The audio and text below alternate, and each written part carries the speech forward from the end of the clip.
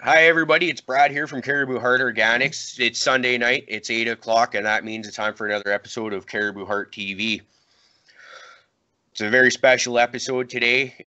Watch last week's episode. You know that this weekend we're going to do an interview piece. You've heard me mention his name before on the show, and you've also heard me talk a lot about how every time I go into Cariboo Garden Supply, shout out to them, I end up sitting around there bullshitting with them for a half hour or more.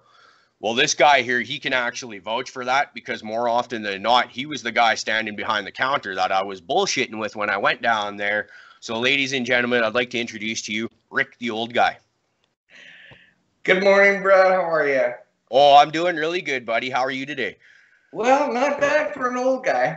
Yeah, Glad to be on the show and looking forward to it. Oh, we're glad to have you here, man.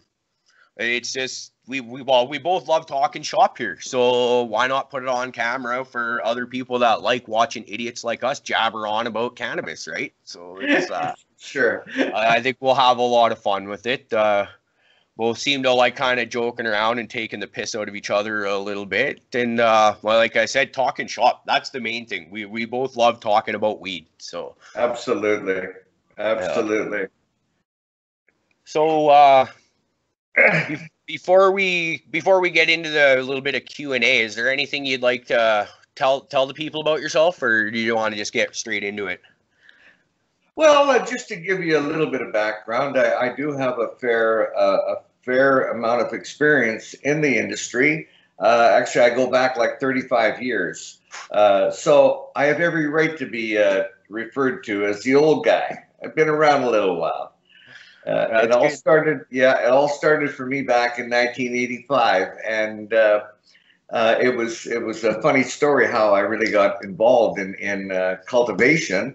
It really was never my intention. I was just a pot smoker and would buy my regular ounce of pot. And after a while, I thought, well, maybe what I should be doing is buy a little bit more, and then I can sell it to my friends, and who knows, maybe I can smoke my pot for free. So I went to my dealer and I said I'd be interested in getting into the business. Well, when I said that, his eyes lit up. He got all excited, and I thought to myself, well, all I want to do is just sell a little bit of pot, just like you. Why are you so excited? So he says, I got to take you out there right now. I said, well, okay. So we jumped in his car and off we went. And about halfway there, he blindfolded me. And I thought that was very strange. And thankfully, I trusted the guy. And so we kept traveling and we got out somewhere, who knows where it was, out in South Vancouver. And we stopped and he got me out of the car and we walked into a garage. And that's when he took the blindfold off, and there I was standing before a garden like I've never seen before. And that was suddenly when the light went on, and when that it's hard to describe that pang that ended up in my heart, and it's just never left. The passion and love for growing has never left. As a disclaimer, yes, 35 years ago, probably did a few things that weren't legal, but I paid my debt to society. And today, I grow strictly for the love of the plant, for my own personal medical use. But given this opportunity to share my experience with other people, it's a good thing. Yeah, it's a great thing. And yeah, we'll just reiterate that again, that you and I both are medical growers. We grow for our personal consumption. We are not cannabis sales in any way, shape, or form. Just strictly fans of the plant nowadays, and so we want to talk about it. Absolutely, and even for recreational use, each and every family is entitled to grow 4 of their own plants here in Canada, and I would love to be part of teaching everybody how simple it is, how it doesn't have to be complicated, and you can grow your own medicine, and or for that matter, and grow it for recreational use. and it can be a good thing. Absolutely, it can. It's kind of funny. You just kind of, I had a thought hit me as you were finishing up the last sentence there. Medical and recreational. I use it for both purposes. Like I'm smoking right now. It's first thing in the morning. Another thing, so it's 8 o'clock at night when this goes on air, but it's 6 o'clock in the morning when we're filming this on the Saturday before, because it's just we're early birds. We have shit to do later on in the day. And I like to start my day off with a buzz. So it's, this is the recreational aspect. Now, getting to the point I was trying to make, I find personally when I'm trying to medicate for aches or pains or whatever it is, I find it's kind of slippery slope is not the word I'm looking for, but a fine line I think is more it, where you have a couple tokes and you get to that you're just right or you're almost just about right and you want a couple more to stick it up, and then you have another puff or two and then all of a sudden you're way far gone and you can't concentrate on this or that. Does that ever happen to you, or am I the only one here? Well, yes, I guess it's happened to us all. Probably more with edibles than flower. Basically, because with I don't believe in the history of cannabis. Has anybody ever overdosed from cannabis? But the truth is, in an edible, you don't know the volume that you're getting, and it can take you places that you're not really quite sure of, but never to the point where it's going to put you in the hospital or kill you. Yeah, I've never heard of anybody actually dying from cannabis either. There's conspiracy theories, I think, is all that is. But I was just kind of thinking like like what I was saying is like I didn't mean like you getting effed up to the point of where you feel you got to go to the hospital. It's just kind of that walking that fine line between, Kate, that pain is gone to woo, now I'm having a little too much fun kind of is. I don't want to jump all over the place here, Brad, but I just wanted to touch on something along the lines of what we're talking about. When we talk about recreational and medicinal, and in many cases, when people talk medicinal, they talk CBD, which is the non-psychoactive effect of cannabis as opposed to THC. But I can also tell you that THC can be a very good thing as well. And I'm thinking specifically of people that suffer from PTSD. And so what it does for them is a couple of things. One, when you smoke cannabis, it kind of keeps you in the now. Okay, so what that does for people that suffer from PTSD, coming back from the war and first responders and what have you, it helps them think about just what's going on now and maybe not what occurred in the past. And the other thing is it not only does it help induce sleeping, but it also quells dreams. And dreams can be sometimes nightmares. So these are two really positive effects of THC in the case of people that suffer from PTSD. So cheers for THC. Cheers for cannabis as a whole, as a plant as a whole, you name it. It helps so many people in so many different ways. Like you just listed off two different ways of helping people, right? Medically, THC and CBD. What about these other cannabinoids that we're just starting to learn about and hear about that they have medical uses too? I'm not going to try and go into detail on each and every one of them because I'll end up mixing them up basically. I'm not that studied on them. It's just every time you see a new report come out, it's, here's another cannabinoid that we didn't really know about, and it seems to be linked to other health benefits. Like, it's at the point where it's like, what can this plant not do? It can literally be used to help you with your health, but it can also be used to build a house if you want to build hempcrete type stuff, right? It's like, what can you not do with this plant? Absolutely. Yeah, no, it's really taken a bad rap over the years. And by the way, that's another reason that I was wanting to join you in the podcast is yes, it has taken a bad rap over the years, and there's a stereotype, a stoner stereotype that goes along with it, and it's really, truthfully, not fair. It's not fair at all that people are looked down on for smoking cannabis.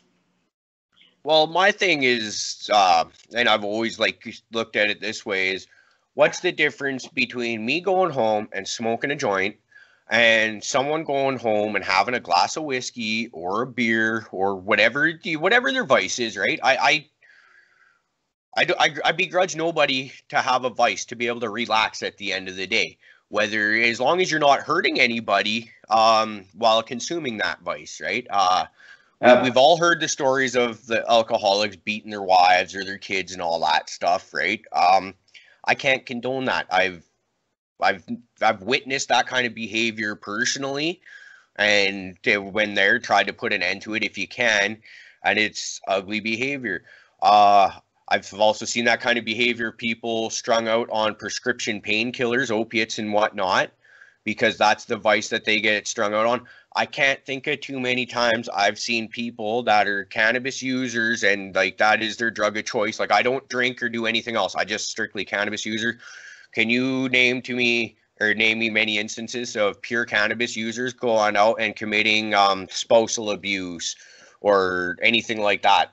I can't think of many, man. You show me a guy that's sitting in his basement smoking joints by himself playing video games, and I'm going to show you a guy that's not out there in the world fucking with people. But he's probably hungry.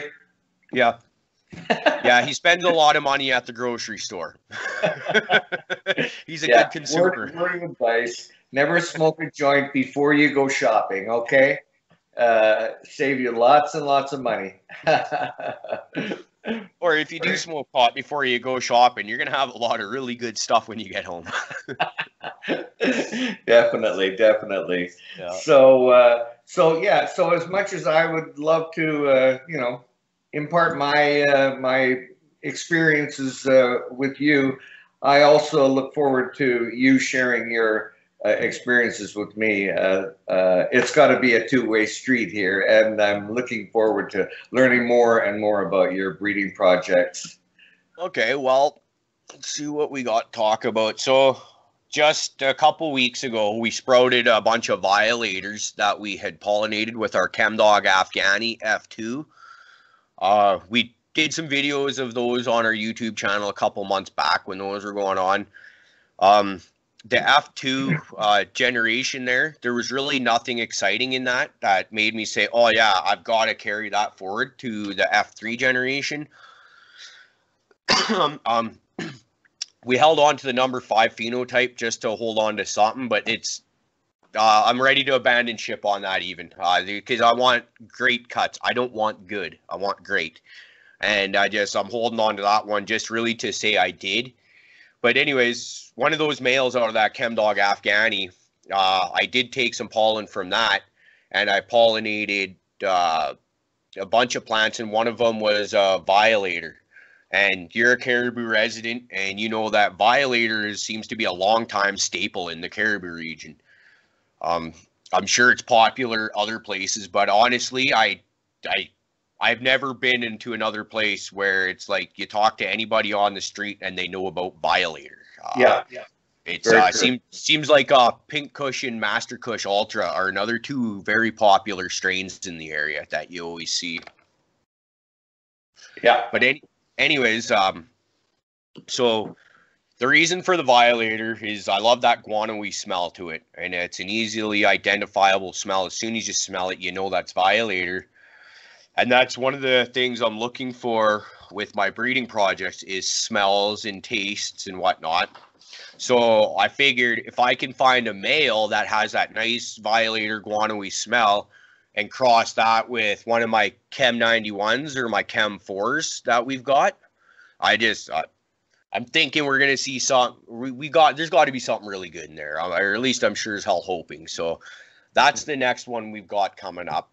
It's kind of in play already, which is exciting. But like I said, they're just still sprouts. They're tiny. It's going to take them another couple months before there's anything really good going on there. But we've got that one going on down the pipe. Right on, right on. By the way, so I'm sorry to hear about the loss of your fish. Do you think you figured out what the problem was? No, I actually I even took a water sample that I meant to take down to the pet store here to see if they could test it out and find what was in there for me. But around that time, I did a big clean out of the veg room, and I'm pretty sure that bottle you've got thrown out, just not really paying attention. As you know how it is when you got to declutter, just get everything out of there. So I'm just really careful. I've only got the 2 plants going on in that system now. If anybody wants to go back on my YouTube channel, you can see it. It's a 100-gallon black tote kind of thing that I got from the feed store with the top part of a 55-gallon drum. And I plumbed that in to flood and drain. We got a super silver haze and a wedding cake in there. And when I first put them in there, they were going slow. They weren't taking off like crazy. But the last couple of days, I'm pretty sure the roots finally hit the aquatic root zone because they're starting to green up a little bit more, getting darker, they're bushier, they're getting taller, and just awesomeness all the way around. So I'm getting really excited about that. Great, great. Yeah, I don't know. I don't know anything about aquaponics. Very little. I've seen a few YouTubes, but you showed me earlier. You have some seashells. Yep. Correct. Yep.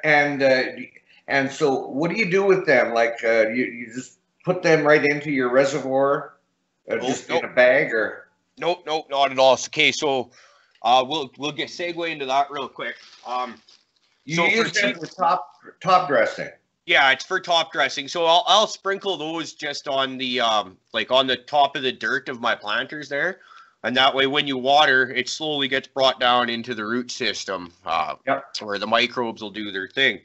So now what Rick's talking about is I went down to our local feed store yesterday to get some feed for our chickens, and on the shelf there, I came across 4-kilogram bags of alfalfa pellets and crushed oyster shell. Now, alfalfa pellets is, I don't want to say a superfood, but it is a really good food for your plants. It's got good dose of nitrogen in it, kind of a lower dose of phosphorus, and medium dose of potassium in general. The thing is, if you go and get Gaia Green nutrients, you're going to have your NPK numbers listed on the bucket for you. And you don't have that benefit if you're buying the feed from the feed stores, right? It's not really meant for that. But we're going to try it out and see how that works. So I threw a bunch of it in a blender and ground it all up. Went into the veg room, top dressed a bunch of the plants in there to see how that goes. We'll water it down, let it trickle. And then we're doing the same thing with the oyster shell for the calcium carbonate. As any grower knows, calcium, huge major part of your plant structure and strength, health, and all that. And so you're looking at $1 per kilogram for each of these. Whereas if you go and get oyster shell, once again, I would say Gaia Green nutrients, you're looking at about $20, $15, $20 for that thing, and you're nowhere near the weight on it, right? So just to show people that, like, nutrients are generally fairly expensive, and if you're willing to think outside the box a little bit, you can save yourself a lot of money. 12 kilograms of feed for $12 is what I end up walking away with. Where are you going to find that? You're not going to get that at the grocery store. Yeah. Which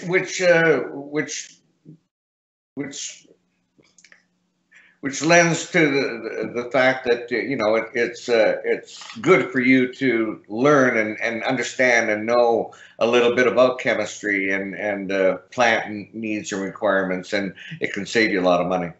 Well, and it's I think a lot of it comes down to interest level as well. I understand that I'm a little more fanatical about this plant than most people. And so, therefore, I want to get more involved with what it's doing. There's a lot of people that they just want to smoke it. They can't be bothered to grow it. They just please give me my joints, and they're happy with that.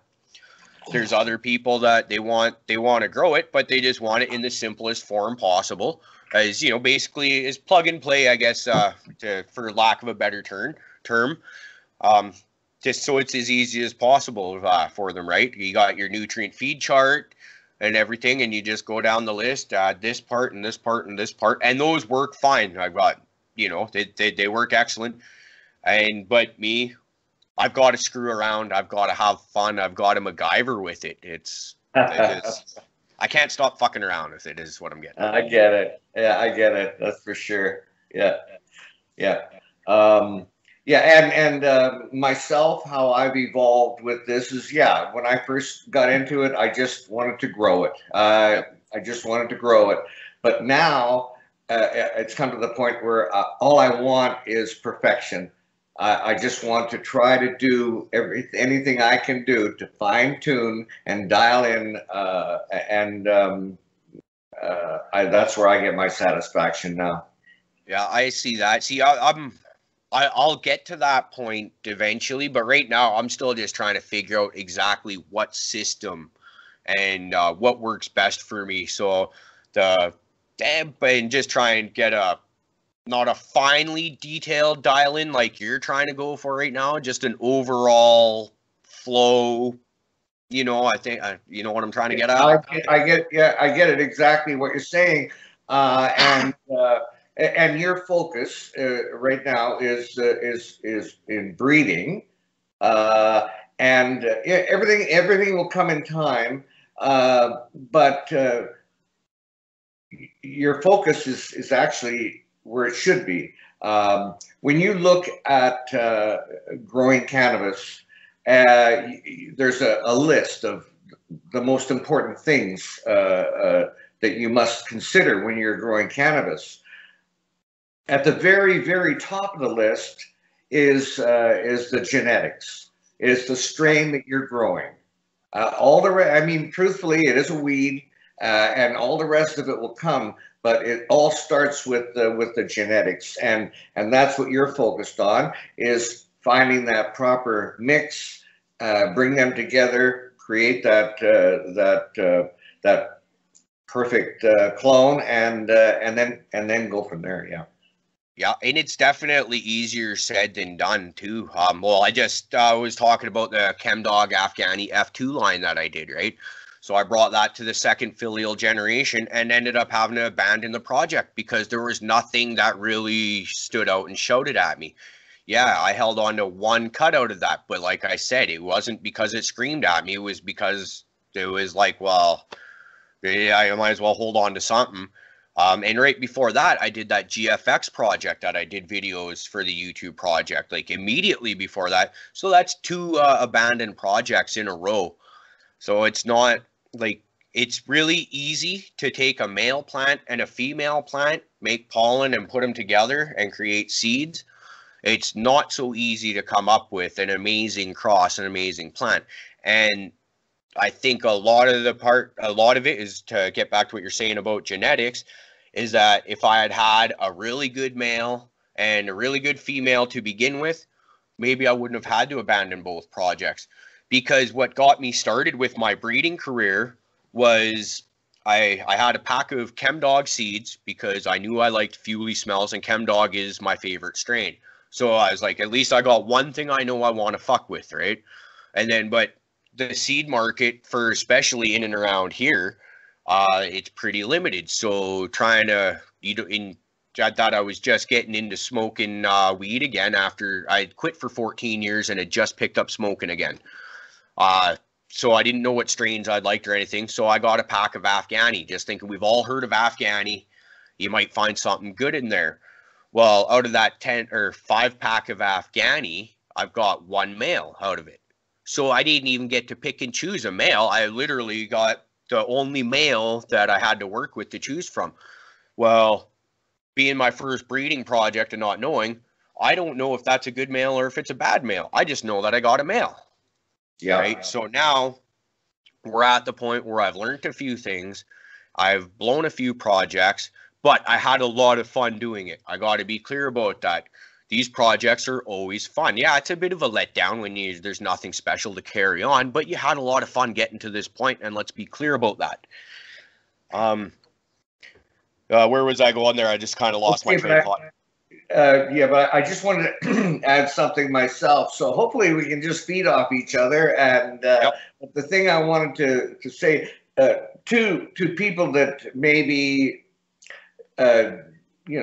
aren't as clear about the process. Okay, you have a male and you have a female and you make babies, just like in real life. Yep. But the fact of the matter is, mom and dad, they make a baby and they make me, and then they make another one, and that other child, seed, offspring, is nothing like me. You know, their hair could be different. They could be a different sex. Yep. There's so many things and that's where when you talk about breeding and pheno hunting, it's not just as simple as putting a mom and a dad together and then all the offspring are going to be ideally what you were looking for. Yeah, and that's a really good way that you just put it, how you could have another child that looks just like you or different from you, different sex, different hair, whatever, And that's so when you make an F1 generation of, say, we'll use the Chem Dog and Afghani that we were just talking about as an example, you're going to have a greater variation in your phenotypes across there, right? Because you're going to have your ones that look like a cross between mom and dad, and you're going to have your ones that look like mom, you're going to have your ones that look like dad, and you're going to have your outliers that you're not really sure probably look like the grandparents. If you take, let's go with Chem Dog because that's the line I like. So if you can find a Chem Dog looking male and a Chem Dog looking female out of that F1 generation, and you could put those together, that means the F2 generation, it's going to be a lot more like Chem Dog. So you're going to have less of those Afghani looking phenotypes in there. And so that's the point of breeding on multiple generations, right? You go F2, F3, F4, F5, etc., etc. Oh, okay, I get it. And then you're just weeding out kind of the Afghani-ish styles or the Afghani-ish phenotypes, or maybe you just find something really neat in a phenotype in there that you weren't expecting, and you just keep playing with that to try and slowly. That's how you wheedle out all the traits that you're not looking for, is I guess best way to put that. And then you can also bring another plant into the mix at some point in time and breed that into there. Or you could have so I just talked about using a Chem Dog female and crossing it with an Afghani male. Well, you could back cross it even. Say I kept a cut of that Chem Dog female and kept that around, and then say an F3 or F4 generation where I've gotten a couple more Chem Dog leaning female phenotypes and just playing with those. Okay, well, you take one of those males and you back cross it to that original Chem Dog female, and you're going to be even closer to the actual Chem Dog cut that you're doing. Okay. So yeah, it can really be just as easy as a male and a female, and you're going to get seeds, and you'll probably get something that you're happy with. I'm not looking for that, though. I want to do something really good. I would like to put my name on the map to some extent, and I would love to have a lot of local growers growing my stuff in their room. To me, that would be the ultimate, not sure the word I'm looking for here. The satisfaction isn't quite it, but that would be the coolest shit in the world. I get it. Yeah, that's for sure. Yeah. Well, keep at it, man, and it'll come. Yeah. Just curious about something else. I've always had a fear of pollen because of the negative things it can do to a situation if you're not purposely looking for breeding. So how do you control pollen in certain areas without fear of it getting into an area you don't want it to be? Filtrate your air. To make sure you're filtrating your intakes, your outtakes. Keep your rooms as airtight as humanly possible. Because for a good example, my very first grow space was basically a closet in our downstairs basement. A little area, just enough for like a small light and a couple of plants, like 2 plants.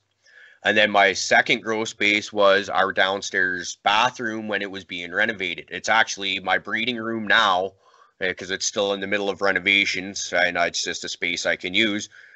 There's a space of about 23 feet between the two, the closet and the bathroom. And I had a male, or what the fuck was it? What happened here? I can't remember exactly what the male plant was, but anyways, I had a male plant in that cupboard, and I was fucking around with and trying to do some breeding with in that cupboard. Different room, everything should be safe, or so you thought.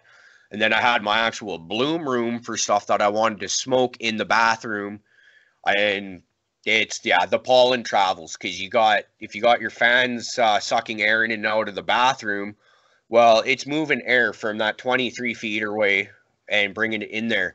So you got to filter the shit out of your air if you're able to. And yeah. I would even recommend, if you can, keep them in different buildings, if even better, because it's not worth fucking up your cash crop over a little hobby. And that's been one of my biggest problems is having lack of space, lack of rooms.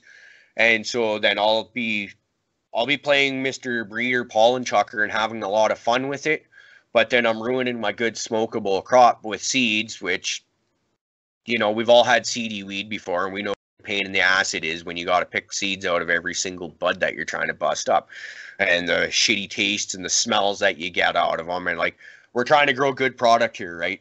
So it's to get those keep them as far apart as you can, if possible. Yeah. The short answer for the long answer I just gave. No. I appreciate that. But and I don't want to be jumping all over the place, but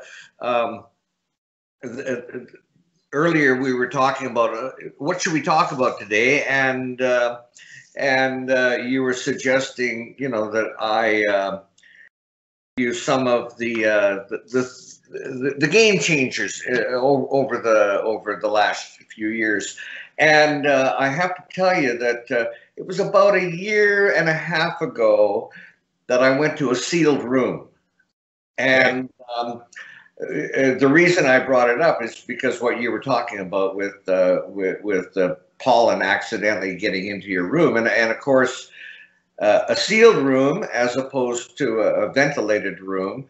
That's the difference. You're with a ventilated room, you're counting on air coming into your room and then of course exiting. Now, so along with the air that's coming into your room, it can bring pollen, it can bring pathogens, it can bring mold, it can bring spider mites. And this is one thing I've noticed incredibly is that since I went to a sealed room, so now I control the whole environment. I control the temperature, I control the humidity, and I control the CO2 that the plants receive. I have touch wood. I have totally eliminated spider mites, powdery mildew, and well, of course, and now pollen. I don't have to worry about. I live not too far from an area that was growing hemp for a while, and all during that process, when they were growing hemp, it was always in my mind, gee whiz, if some of that pollen gets into the air and ends up in my room. I mean, thankfully it never happened, but now I have no concerns about that anymore. other than the fact that you've got to ensure that you're clean when you go into your room. Yeah. That's a vital part of growing, is making sure that you're not taking anything into your room inadvertently. Yeah. Yeah, and that's actually another good point, and it works just as well for pollen too. So, because it's just as easy to have some pollen dust off your male plants onto your shirt or pants or whatever, and then you go into your bloom room where your actual good product is, and you end up pollinating a bunch of stuff inadvertently. Yeah. So I try and make it a practice of going and doing the stuff in my real bloom room first, do all the watering, the plucking, and whatever needs to be done in there, and then go fuck around in your breeding room. So it doesn't matter if you get covered in pollen, because it's gonna happen. Like, I go in there and I'll take this little fan I got and I'll point it at my male plant. I'll just give it a shake, and then you just see dust come off. Yes. It's just like when you smack a tree when it's covered in snow, right? And it just poof. Yeah. Same thing. And so obviously that's going to get on your clothes and on your body, and you're going to carry that into your bloom room. So it's Good just point. Yeah. just try and keep that in mind, that you will be doing stuff like that. So we were just talking a bit about advancements and stuff like that, and like how you have been around a long time, have been at this.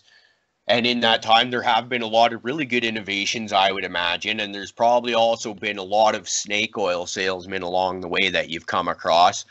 So you just mentioned the sealed room is a big step in the right direction. Can you name off a couple more big advancements that you particularly have been game changers for you in particular, I should say, that you really like?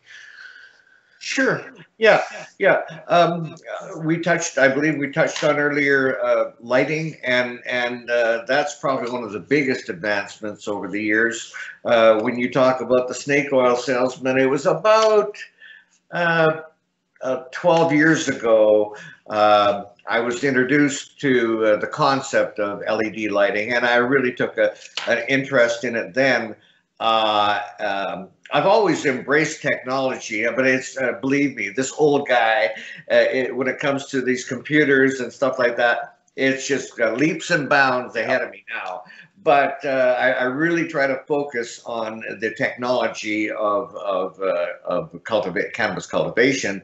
LED, yeah. So I guess my first investment in LED was about 12 years ago, and it was a disaster. It was good. It was good during the vegetative growth stage, but when it came to flower the plants, it just wasn't there. The spectrum, I guess, was the big thing. It wasn't what they define now as a full spectrum, so it wasn't getting all the proper lighting, and so that was quite a disaster. And that was a snake oil salesman that sold me the lights. I thought they were made in the U.S. It turns out they came from China, and of course, I had no recourse on them. And but you learn these things along the way. But unfortunately, sometimes that's the best way to learn something is through some disaster. So lighting, again, go back. Number one, genetics, and I have not been responsible. You are part of that generation, but there have been a lot of other breeders out there that have done some incredibly fantastic things with the plant itself. And you know something, it's not always about THC. No, it's not. THC, yes, but a lot of it has got to do with if you're suffering from specific ailments, if you have trouble sleeping, if you have specific pains, and so on.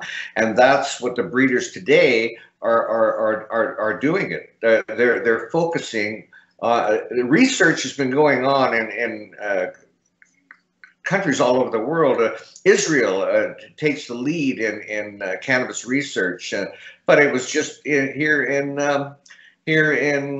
Colorado where they came up with Charlotte's Web CBD oil, which has just changed the lives of children with suffering from epilepsy incredibly. losing my train of thought, but well, no, okay. Number one is genetics. Number two would be lighting, and the LED lighting has today is nothing what it was like 10, 12 years ago. LED is taking over as far as the latest in the concept of lighting. Um, just a couple of other things. One, grow medium. Hydroponics has always been the leader in the best way to cultivate. The only problem with it is sometimes it can be less forgiving. And that's why a lot of people, not because they were lazy, it's just it was just a safer way to grow, went to a soilless mix. So there's pros and cons of both, but now they've come along with they're taking coco coir and using that as a medium, and which has really been quite a breakthrough. And I did touch on as well the fabric pots that people are growing in now, which gives the roots an opportunity to prune all by themselves. And the big advantage there, of course, is plants are only fed through the root tips. So the more root tips you have, the more opportunity the plant has to intake nutrients. And with a conventional plastic pot, what happens is the roots grow to the outside of the pot, and then they just start to circle. And there's as long as they're circling, there's only one end of that root, and so now with the roots being able to multiply, it's quite beneficial. Huh, that's really cool. I was unaware that they fed just from the tips of the roots. I just unaware of that. It's interesting. Learn something new every day. Yeah, and then of course that's the main benefit is I've had excitement when my children were born and other excitements, but I'll tell you, the first time I ever removed the root ball from a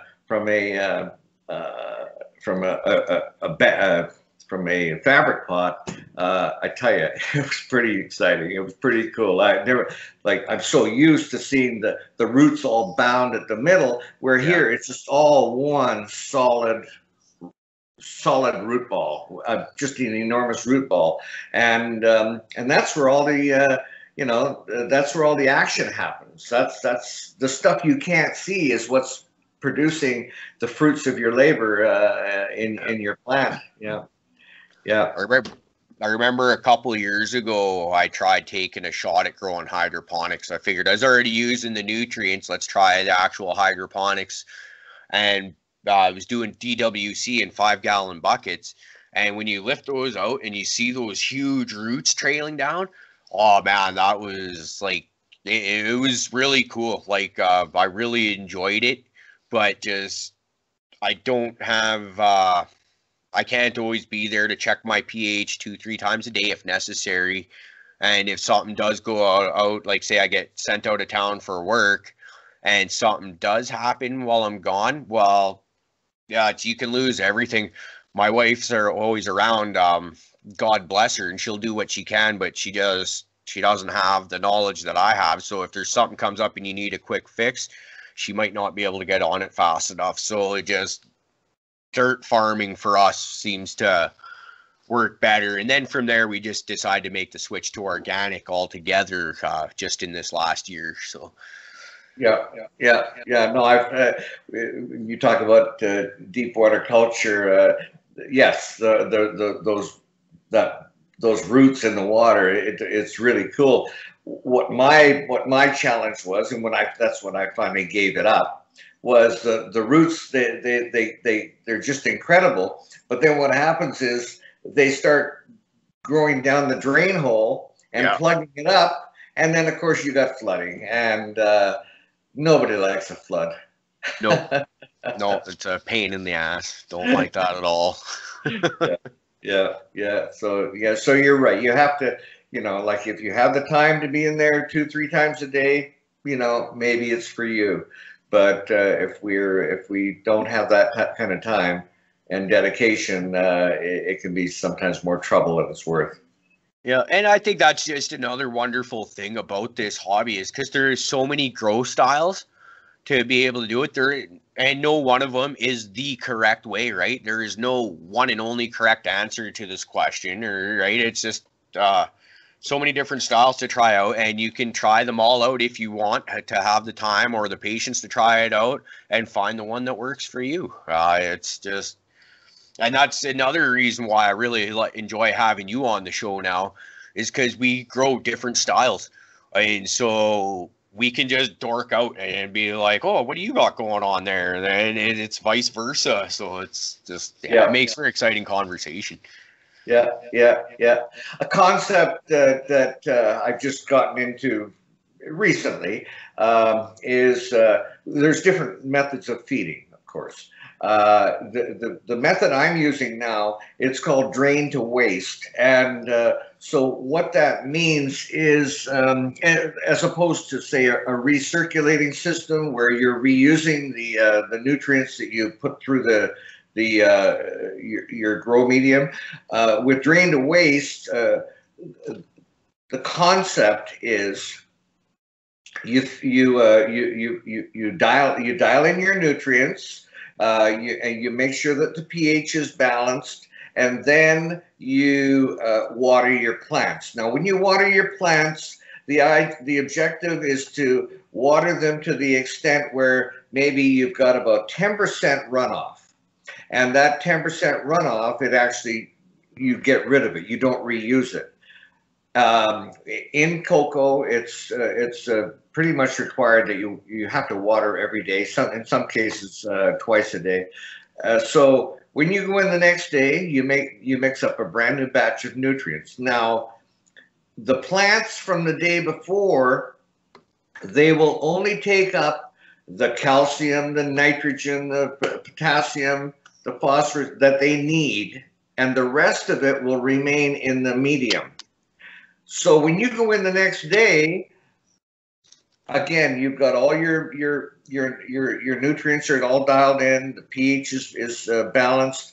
You water again, and then again you allow about a 10% runoff, so that you are effectively getting rid of all the excess nutrients that the plant didn't take up, and you're giving it a fresh batch to work from.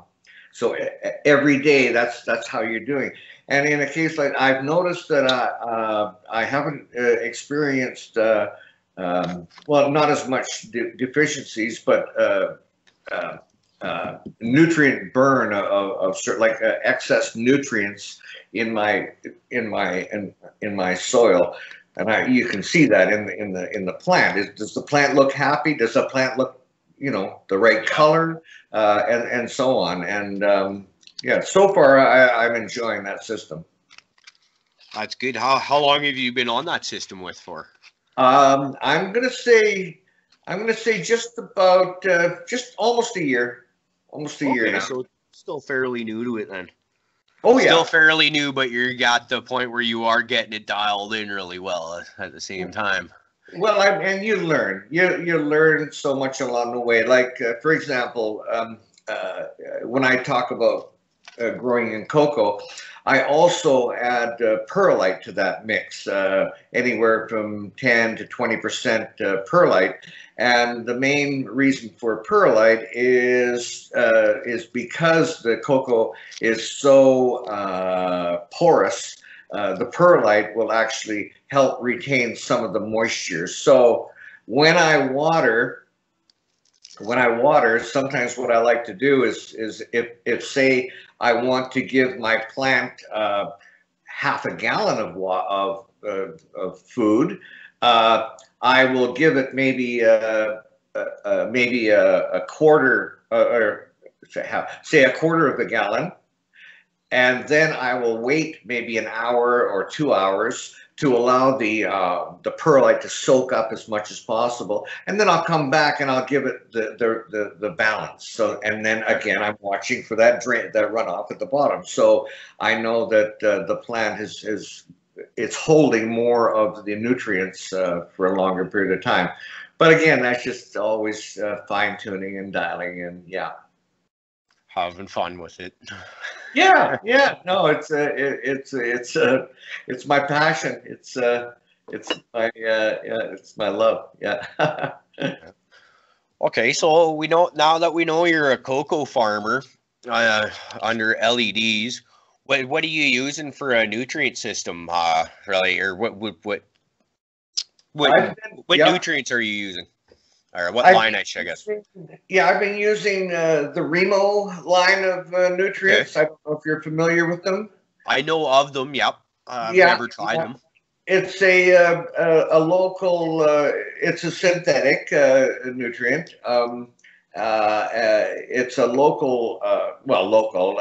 He manufactures out of Maple Ridge, BC, and actually he was employed by Advanced Nutrients at one point until he broke off on his own, and he makes a line that has been recognized through the. I'm not sure. I'm not sure. I think it's been approved, and maybe I shouldn't be saying this unless I know my facts, but I do believe it has been approved through Health Canada as an approved nutrient to use for medical cannabis. And it has everything in it you need. It's a little more involved maybe than some systems. In most systems of feeding nutrients, it's a 3-part system, which is basically you've got your micronutrients, and then you've got your grow nutrients and your flowering nutrients. This system here in grow, there's 4 parts to it. There's a micro and a grow and a CalMag and they call it velo.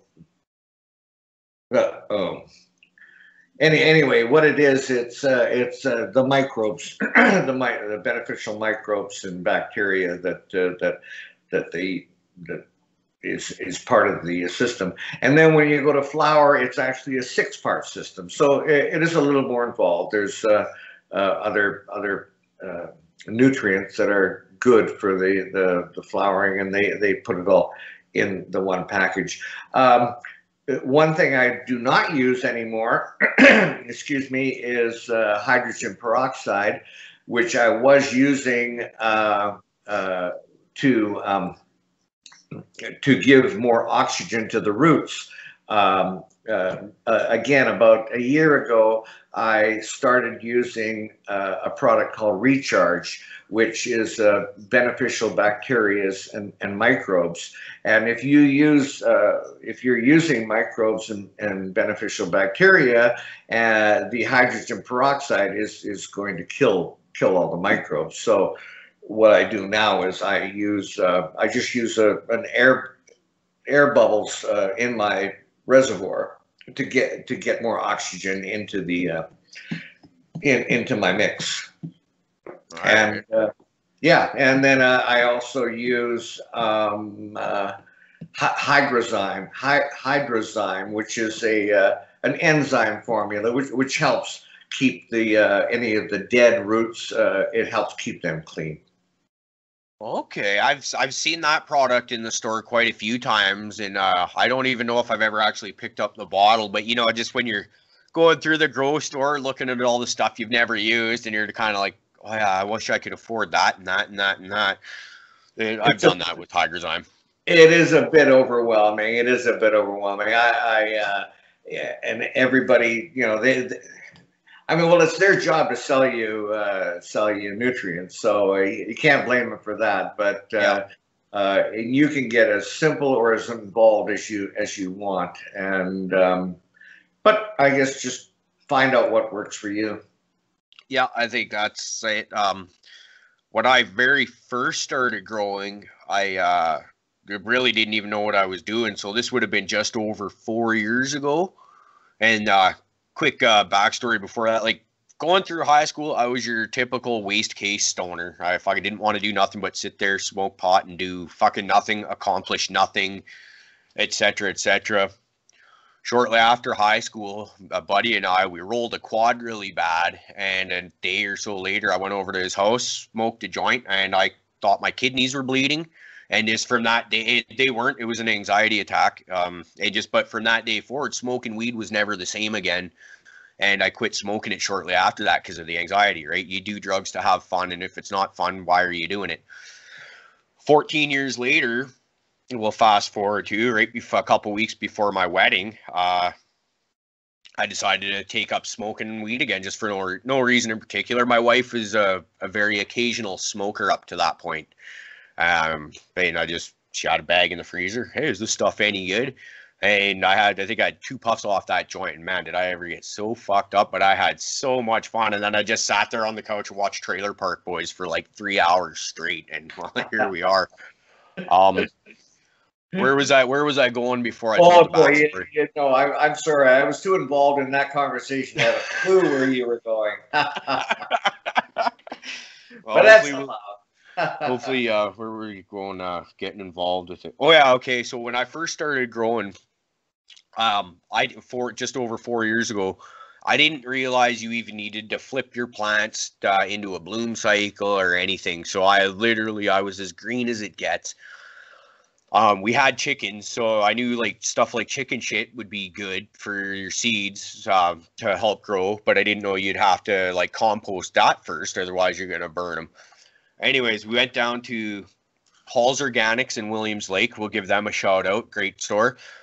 And I was in there, nothing cannabis related, probably like tomatoes or something. And I see that they've got all these seeds there, like cannabis seeds. Crop King Seeds was the banner I saw. I was like, is that real? She says, yeah. Can I go look at them? Yeah. I'm like, this stuff's illegal. Yeah, but you can, right? Because you know how weed's kind of always been legal. Well, not always, but in recent years, it's been legal even before, or was legal even when it wasn't, kind of. You know what I'm saying there? Yep. Like, it's really less, a little more than a slap on the wrist. So I go in there and I buy a pack of Purple Kush and a pack of Sour Diesel seeds. But come home, try and grow those. I throw the Purple Kush into basically a pile of dirt and chicken shit, and nothing happened because I fried the seed. And then I was like, oh, well, that didn't work. So then I decided to go to the feed store here in town, and I don't know anything about this stuff. And I started asking questions, and the lady there tells me to use a product called Plant Prod. It's got high MPK numbers, and so I'm okay. Yeah, I'll go with that. And I used that for about the first year, and I should also point out that I was using one of those Blurple LEDs, a little cheap 600-watt light, and my results at the time were I was getting about 1.25 ounces per plant. Those are my yields. And then about a year later, I was like, this is stupid. I've got to be able to do better than this. Like, this doesn't make any sense. Like, I'm not even getting better at what I'm doing. I went down to Interior Garden Supplies, and the lady behind the counter there, she got me into using Innovating Plant Products. Innovating Plant Products is the line and of hydroponic nutrients. And at the same time, I picked up a 600-watt HPS light. And that was where I saw my first huge jump right there. I went from 1.25 ounces to 3.5 ounces immediately. And that first plant was actually the Chem Dog that you've heard me talk about before that I love so much. That was 4.5 ounces off that one plant. I was like, so it's like, okay, you see a nutrient system that I'm sure does work if you know how to dial it in a little bit better. But then I went to that 3-part nutrient system, hydroponic nutrients, and it was just like, and a proper light though. That's the other big thing is I went to, got rid of that Blurple garbage, and it was huge. So yeah. Again, number one is genetics. Number two is lighting, and number three, I would categorize as environment, which is your air, your air supply, your CO2 supply, your air flow, your air intake, your air exhaust, your environment, and then comes your nutrients. I would say in that order. Yeah. Yeah, yeah. Because I've seen lots of, well, you know that I do my own strains, my F1s and stuff, mostly. And around the time I did that Chem Dog, I did some F1s of with that Afghani pollen. I did a Durban poison, a raspberry diesel, white widow, and I feel like there's another one I'm forgetting. And I pass those seeds around to certain people, right? Hey, give these a shot. And I get pictures back of these plants looking great, and they're just sitting outside. They're not getting any nutrients at all, just water from the garden tap. And Yep. they look great. And you know why that is? It's because they have a really good growing environment. You're not going to find a better light source than the sun. You got all that air movement and all this other goodness going on. And as long as your soil is healthy, soil health, that is another huge one, right? Which goes into your environment that we were just talking about. If your soil is healthy, you got all those microbes in there to do the work for you. It's set yourself up for success. Another little side story, and this was like really early in my experience. I was having some problems getting some cutting started, and I had them going under fluorescent light, I believe, at the time. It was in August. It was a beautiful sunny day, and I thought, why don't I just put these outside and just see how things go out there? Despite the fact that the sun is 93 million miles away, I came back an hour later and everything was just fried. It was all gone. It was all gone. Yeah. Actually, it is the best light source, but you have to respect it. Yeah, actually, I did the same thing when I was talking about those sour diesel and purple kush seeds that I bought for my first grow. Yeah, I think it was a purple kush again that I had in this nice little dome thing, thinking, oh, it's nice and hot outside. I'll put it out there, and this thing's really gonna take off. No, I cooked it like almost instantly. Right, you got to harden your plants off. You can't just throw them outside in the blazing sun. They don't like it. No, and I hope we learn from all these experiences. That's the important thing. Well, I'm one of those people. I learn from my mistakes. Oftentimes, I've got to fuck something up to learn from it. Otherwise, do you even know if you're doing anything wrong? That's right. Yeah. And just try not to duplicate those mistakes again if you're able to. That's for sure. That's for sure. So we've touched on a couple strains now. Now, back when I was in high school, your typical stoner waste case there that I was mentioning, there was only a couple strain names that we had heard of. I think we'd heard of like Early Pearl, White Widow, Hash Plant, which I didn't even realize was a strain, and like Northern Lights. But mostly it was like there was good weed and there was bad weed, and purple weed was almost always good. In your time as a grower, has you always been going by strains, or was it always kind of similar where it's good weed or bad weed? And if there was always strains that you were able to get a hold of, are there any really good strains that were around, say, back in the 80s or 90s that they just don't seem to be around anymore? The one thing that you have to remember is when I first started,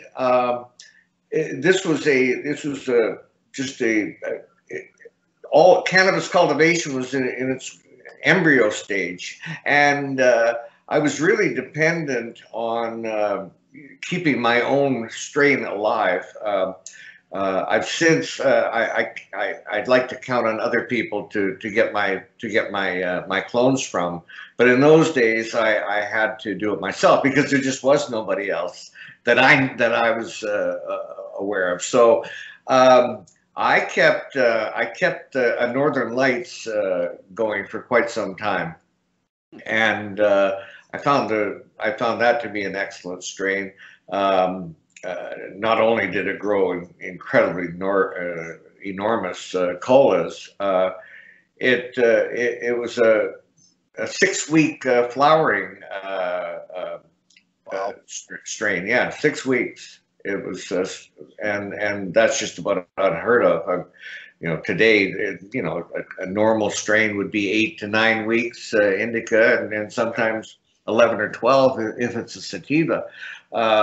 So that was one that the biggest problem with that one was the buds grew so big that you would experience root rot, or not root rot, bud rot every now and then. You have to be careful of your humidity.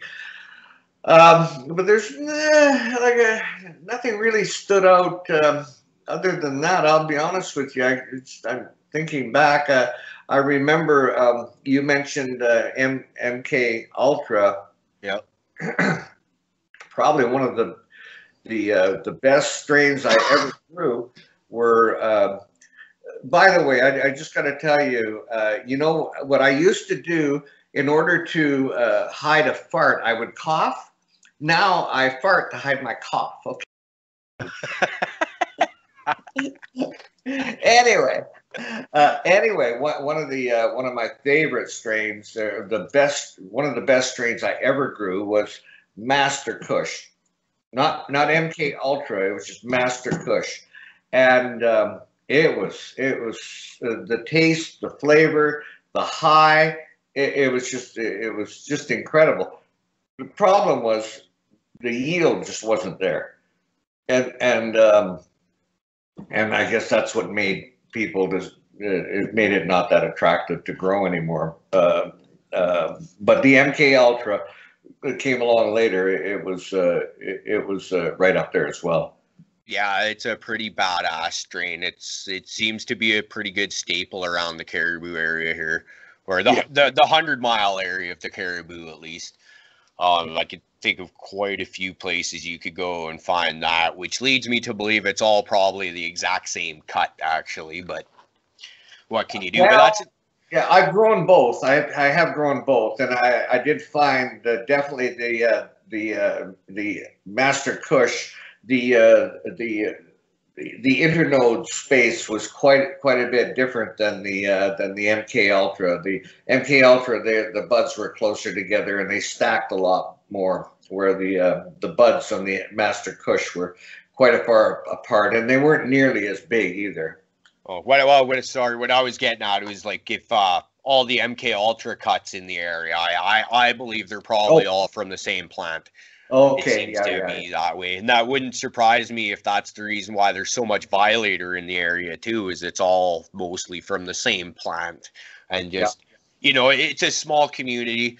A lot of people that'll watch this show, they live in places like Vancouver where you're literally surrounded by millions of people. But our community is of about 2,000 people. So like, it doesn't take much for, if you got 2,000 people and say 200 of them are growing pot, good chance a few of those cuts are going to make it around. So absolutely, yeah. Vancouver is more like a smorgasbord. You can just about find whatever you want down there, but we're a little more. We don't have quite as much on the buffet to pick from. Yeah, well, and that's honestly another reason for me wanting to do stuff like this podcast and making the YouTube videos, so I can start reaching out and making connections outside of our own little bubble of an area here. Because the cannabis cultivation community, it really is a big community and a big following, and it's a very accepting community. More importantly,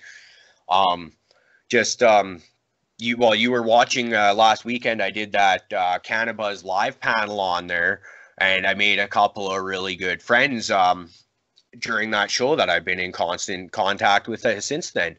And there's the possibility that can help out with genetics that we can't get in this area, right? It's just, like I said, he said when you first started off, you kind of had to keep your own stuff going because there was nothing else. And there is a lot of kind of that going on in there in our little bubble. That's what I'm getting at. Yeah. Where does Terp live? Honestly, I'm not sure where he's from. I know he's south of the border. Okay. I wasn't sure if he was or from from Eastern Canada. But oh yeah. No, I'm pretty sure he's south of the border. He told a story about getting. It's not really my place to story, but to tell. But yeah, he was up in Canada really briefly and went back to the States pretty quick. I guess we'll leave it at that. But yeah, so he's he's going to see if he can maybe help me out with a project there. Like I said, I mentioned that on the last show. I don't want to go into it just in case for whatever reason it doesn't pan out because leave people hanging. But it's a good one. It's a good project. It's I think I've told you what it is already, so that's good enough. And there'll be more videos coming for that. But without me doing this podcast, trying to get back to the original point and trying to reach out of our bubble here and make some other connections, that relationship would never have happened, right? So there's it just opens up the ability for us to bring more genetics for us to play with and for breeders like myself to try and put more out.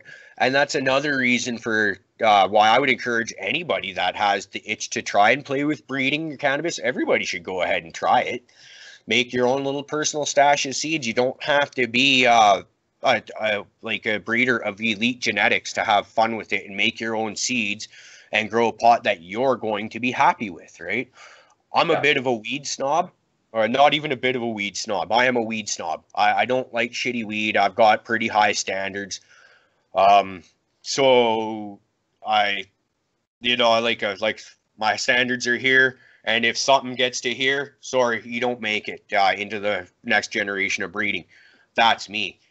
Everyone should give it a shot, and you never know what you're going to come up with. You might find out, like the saying is, you might come up with the next cookie strain, the next chem dog. You just never know, because those really were bag seeds as far as I know. Absolutely. Yeah. And it's exciting, and it's ever changing, and who knows where it's all going to go. That's for sure. Yeah, no, it is so exciting because I think of even the advancements that I've seen, even in, like I said, I've been at this just over 4 years now, and LED lighting. I've only tried that one blurple that I've just mentioned. But I've been looking into LEDs the whole time because I was the guy that tried to cheap his way into growing and tried to, save a nickel by spending a dime kind of thing. And that doesn't work. As I've found out, you're better off just to shell out the money for the best equipment that you can afford at the time. And but looking into LEDs, yeah, there's been huge advancements in the last couple of years. And of course, they're all going to be relatively expensive, but you got to spend money to make money, so the saying says. But it doesn't really matter where you jump in. I'm not saying 6 months from now it's going to be obsolete, but there'll be something better in 6 months. It's the same thing with computers, with refrigerators, with everything in general. That's just how it works, and yeah, absolutely. It's just that revolving door of progress. It's the way it is. So the other thing is, I think people got to be like, I'm one of those people that I'll research the shit out of something if I'm about to drop a small fortune out of it, because I want to get the bang for the buck factor. And I think when you do that, if you're willing to spend like the HLG 650Rs that just got released earlier this year, right? I know what those were worth. And you got to realize, like you just said, that by the time you drop that small fortune on those, a couple months later, they're not the greatest thing out there anymore. There's something that just came out. That's right. And but that being said, you go out and spend that small fortune on those lights, you're going to be happy with them. Right? They're just because they're not the next greatest thing out there anymore doesn't mean they lose value, or doesn't lose. They mean they lose their ability to do their job. All right, they're just as good as they were the day you bought them. Well, and again, I don't want to jump all over, but touching back on LEDs, that is one really neat thing about them is the diodes are probably good for like 50,000 hours, where with a conventional high pressure sodium or metal halide bulb, you should be really replacing those bulbs every 6 months. Yeah. 9 months tops, and where these other bulbs, the diodes, you're probably getting close to 10 years use out of them. Yeah. Yeah, and And that's they're huge. just as powerful as the day that you first plugged them in. Yeah, so it's a lot to be said for them. Yeah, I'm excited. I haven't gotten to try out any proper LEDs yet, but that's definitely on the next thing on the list. Hopefully in the coming year we'll be able to take that step and have a project light going on. See how that does. Throw that in the bloom room. What it would be actually, because in my bloom room right now, I've got some 630 watt ceramic metal halides on one side, and then the other side is 1,000 watt HPS lights. And so you can already see the difference in between those. So it would actually be nice to get a really good LED, and then you could do a side by side by side. Yep. You were also doing the comparison of the fabric pots to the plastic pots. Did you notice much variance there? Yes and no. I'm just trying to think of. I think I had thicker growth, like more as you're bending down in the scrog and shit like that. You got the extra shoots coming up. I think those were a lot thicker on the net pot side or on the root pouch side, and then on the plastic side, I think my plants got taller.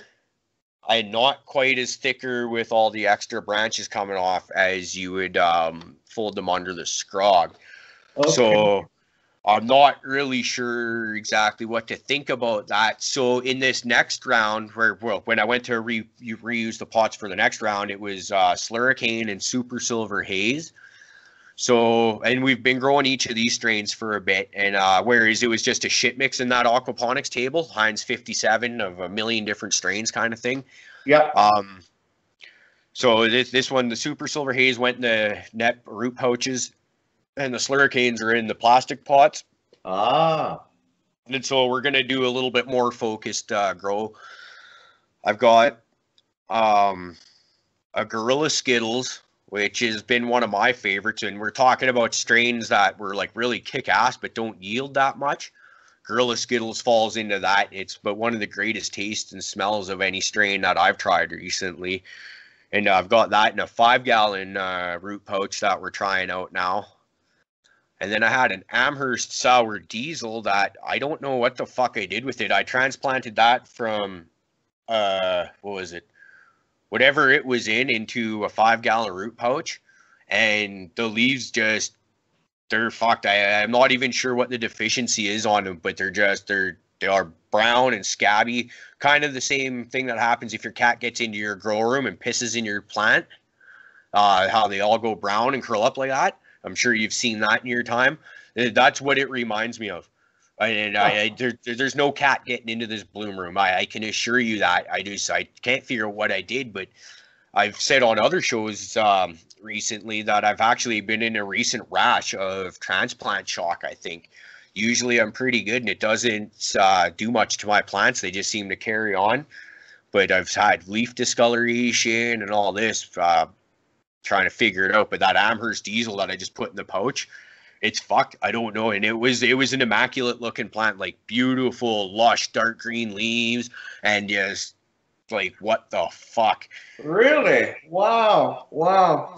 Hey, listen, when you were talking earlier about the comparison with those two plants, this is just a theory that I'm just coming up with. Okay. Just want to throw it out there. You compared the you said that the plants in the plastic pots had grown taller. Now I know that there is a direct correlation between the root ball and the plant structure. I think in Mother Nature, what happens is a tree and the roots will grow out. They'll grow out, and normally that will define how far they grow out. Will define how tall how wide the tree will grow. So here's my thought: that because it was in a plastic pot, the roots were confined to a certain area, and so it would grow. It would show more vertical growth in the root pouch containers. Even though the roots didn't grow out as far, there were more of them, and maybe because there were more of them, it showed more development in your plant, something like that. I'm just throwing out a weird idea. I think I see what you get. Like, well, just how it is above, it is below, kind of thing. Yeah. More air pruning leads to more roots, which leads to more stems and branches above ground. Whereas down below, or in the plastic pots, longer roots because they're circling the pots a bit equals maybe longer plants, and you got like longer roots but less of them, and longer plants with less branches. And there's also a saying, and it's more roots equals more fruits. That's kind of a rule of thumb. And along the same lines, well, oh yeah. What I was going to say is, I used to grow in 5-gallon plastic pots. Now I grow in 3-gallon fabric pots. And yet I'm still getting as much or more yield per plant from the plastic pots. See, that's another interesting one. When I first started growing, I would do it in 5-gallon pots. And through watching a whole bunch of podcasting and also talking to you at shop, when you were at the store there, I've switched to trying to do 3-gallon pots now and do my finishing in 3-gallon pots whenever possible. And now, as I said, I'm starting to slowly switch over to the fabric pot. Although, being that I am still a dirt guy and I'm not looking to water every single day, I might go with 5-gallon root pouches just for the extra little bit of dirt in there. But I'm going to try side-by-sides of the 3s and the 5s just to see which ones work best for my purposes. Exactly. That's a good point. And that was what I was going to say is one of the downsides is at one point through the process, I may find myself having to water like twice a day instead of just once a day. Yeah. Yeah, because I'm using a smaller container, yeah. Oh, that's interesting stuff. Yeah. So anyways, just one more quick point I want to touch on is these podcasts. To anybody who's watching or listening, there's a lot of really, really good ones out there, and it's so easy to do a search for cannabis podcasts. I could recommend a number of really good podcasts. Well, why don't you shout out a couple of the podcasts that you like to watch? And if I've got different podcasts that I like to watch, I'll shout them out too. And we'll just give some of our watchers just a good couple sources of information they can find. Okay, what I'm going to do is I'm going to make a short list, but right off the top of my head, number one is the Dude Grows Show. Yep. Which is it's very entertaining, extremely knowledgeable. They have a nice format. They've got really good guests, and a shout out to Scotty, who's a member of the Dude Grows Show. He also manufactures the Recharge, which should be part of just about every grower's nutrient regime. Another one that I've been enjoying recently is Green Jeans Garden. Okay. And he actually, what I really enjoy about him is his growing style is similar to mine.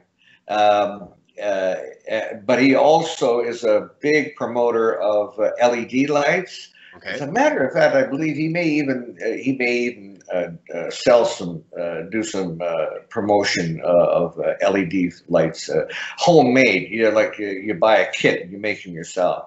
Yeah, yeah. Another one off the top of my head is Bill Ward. He's from Eastern Canada, Halifax, I want to say. Um, Not quite as old a guy as I am, but he's obviously been around and really knows his stuff and has got a good way of explaining his situation. Um, Rasta Jeff, you probably heard of him. Yep. He's huge fan of his podcast. Huge podcast fan of his, yeah, man. Like, oh, yeah. yeah. Definitely, he tells a good story, but there's many more out there. One that Mr. Grow It.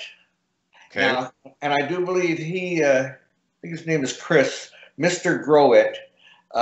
He's a Canadian and extremely knowledgeable. And you know what I've done in my experience is I'll watch and listen to different podcasts, and then sometimes I will see a pattern. There's so many debates out there. For one great debate is defoliation, to take off leaves or not, and how you should do it. And so I'll listen and watch to all the different podcasts, glean a little bit from everybody, and then I'll form my own conclusion. Nothing. If we took everything that we saw on the internet as gospel, we'd all be nuts. You'd never get anywhere. No, you have to use your own common sense. What? Did you just fart again? Twice. Yeah. So take from it, and then make up your own conclusions, and that's how you move on in this life. Yeah. All right, so to throw you on the spot real quick, defoliation, what's your opinion? My opinion is, and it's a long, I don't want to make it a long story, but leaves are there for a reason, okay? Yep. And especially if you're growing outdoors, I don't believe too much in defoliation. But indoors, it's up to us to control the environment a lot more. Yep. So when I'm growing indoors, I want to make sure that the bottom part of the plant has got lots of airflow, air circulation, airflow to prevent certain climate zones building up, little heat pockets and so on, areas for powdery mildew or spider mites to grow. So for that reason, I'll take everything off about the first third of the plant, and then again, because we're trying to replace the sun and so on. So to allow the light to penetrate in through the canopy, I'm selectively taking leaves from the whole plant, and it's more like a visual thing. I can see, well, if I take this leaf off, then I'm going to get to more of the bud sites there, and so that leaf has got to go. In some cases, what people would prefer to do is tuck the leaf underneath and behind to allow that bud site to get more light. And then the other thing I try to avoid is after about the third week in flower, then I pretty much I'd like to think that I've done everything I'm going to do, because every time you pick off a leaf, it's a living, breathing thing. Yeah. It has to experience some shock. Imagine somebody ripping off one of your arms and how you might be affected by it. So on a smaller scale, that's what happens every time you take a leaf off, you break, and it does go into some form of shock. With age comes wisdom, and you've got lots of age behind you. Don't call me old guy for nothing. No, they don't. Hold on, you earned that title, bud. Right on, man. Right on. Well, listen, I really I got to look at starting my day here, I was or just getting about to back say the to same my thing. day. All right. Well, yeah. We'll start wrapping it up. So before I go, I'll just you're not a social media guy, are you? You're just kind of Well, I've been dabbling in it. I'll be honest. I pulled right away from pretty much all social media, including Facebook. But there's two things about social media. One, when my father passed away, the from my list of friends, the love and so on that came out of it, it was very moving. On the other hand, the negativity that comes out in social media is was enough to just make me go, you know what, I just can't take this anymore, and I totally got out of it. What I've done since is I formed an alias and I sneak into Facebook every now and then just to see what people are selling, and I might see something I might want to buy, and then I get out. But that's pretty much it. So it kind of, and then I thought, well, like Instagram and all these other ones. I mean, what's different about them? So I never really pursued much of it. But I have I just to get more knowledge about cannabis. I have signed up for Cannabuzz, and I'm slowly moving my way through that, and I think I'm going to do the same thing with Instagram. Again, so I can follow, you and certain others that are using that platform. Yeah. all right. Well, what's your handle on Cannabis? We'll throw that up there and see if we can't get you some followers on there. I can't even remember what my. Let me think. Can't be that hard. It might be. Okay, it might be. Let's be buds. BUDZ. We'll try that one first. I'm gonna have to go back and do I'm searching for you right now. Let's be buds. It was a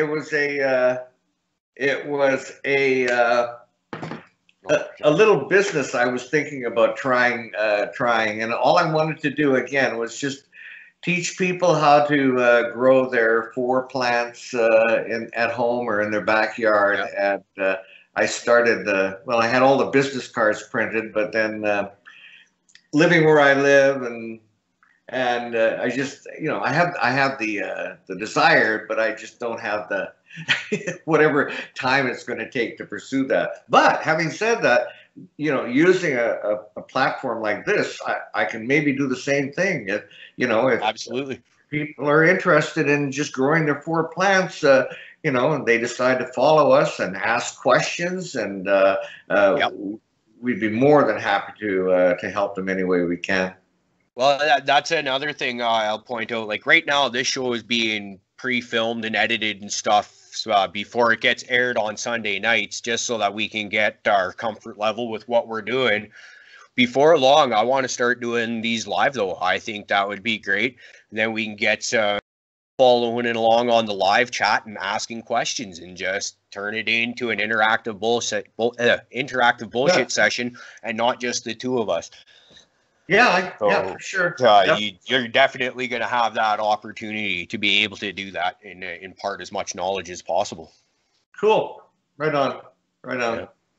Yeah. Okay. Well, so I tried finding you on Cannabis on my phone real quick, and I wasn't able to. So when I go through and edit this, I'll track down your Cannabis handle, because I'm pretty sure I am following you, and I'll just throw that on the screen in writing there so everyone can read it where you're at and find you on Cannabis. Right on. And then I'll just I'm going to do some shout outs myself here. If anyone wants to find us, they can find us at Cariboo Hart Organics on Instagram. You can also find us at Cariboo_Hart_Organics on Cannabis. We do both platforms, but honestly, we definitely prefer Cannabis as opposed to Instagram. Cannabis is the place to be. Go there. Posts are getting blocked and banned off Instagram for being cannabis related, even though they seem to allow other ones to go on. Cannabis isn't like that. we've talked about all the negativity on Facebook, whereas if you go into a Facebook cannabis growers group and you ask a question, you're going to get 10 different answers from 10 different people that all say theirs is the best and only method that works. You don't have that on Cannabis. It's a very accepting group. You ask questions, and the big thing that they're trying to wheedle out is all the trolls with the asshole answers is what I should be saying, I guess. Yeah. So you can find us on there, and of course watching us on our YouTube channel here. So you'll be able to find Rick and I on here every week, Sundays at 8 o'clock. And then when we do the live shows, we might end up doing it at a different time. We're both morning guys, so maybe we'll end up doing it like a live wake and bake show or something like that. We'll see. We've got lots of time to test the grounds and pass ideas back and forth between then and now. Cool. And give us your wife's Cannabis handle as well. That's right. We can't forget the better half of my life for sure. So my wife, you can find her. She's the IT department at Boo 420 on Cannabis. And so as I've said before, I do most of the growing and most of the smoking. She does all the cool artsy fartsy type projects. A couple weeks ago, she made cannabis chapstick. She does salves and creams for achy muscles and joints, and she does all of our edibles. So she's going to be doing videos and posting them on our Instagram page. And as I think she's going to start doing her own short videos and putting those up on our YouTube channel as well, as alongside the stuff that she's posting on her Cannabis page. So give her a follow as well. Right on. Yeah, there's so many different ways to consume cannabis, and edibles and salves and ointments, tinctures are all different methods. I know recently I've been using a cannabis a tincture, 20 parts CBD to 1 part THC, and it's really been helping me with my arthritis. Well, that's good to know. Another interesting one is you mentioned Charlotte's Web there earlier. Oh yeah, and we're growing Charlotte's Web right now. Yeah, that's exciting. We've got 3 plants that are about 3 feet tall right now. I'm thinking maybe next weekend or the following weekend, we're probably going to throw them in the bloom room and see what happens. Wow. So that's exciting times. And then, of course, I'm going to breed the shit out of that. We've already cut a few clones off of all of them. And we're just kind of waiting to see which ones we like the best. And we're going to do some high CBD, high THC crossbreeding. Excellent. Yeah. I'd be interested to see the outcome of that. Yeah, it should be good. For sure. Okay. Well, I think that's about all I've got, if that's all you've got to say. Yeah, no, it was good. I enjoyed the time with you. Yeah, thanks for joining me. This was a great time, and I definitely look forward to doing it again next weekend. And once we get a few kinks ironed out, then we'll look to start doing our live streaming. Sounds great. All right, buddy. And to everyone else, it was great talking with everyone. Everyone have a great weekend, and we'll see you next weekend. Rick, I'll talk to you sooner than later, buddy. Sounds good, my friend. Have a great night. Bye now.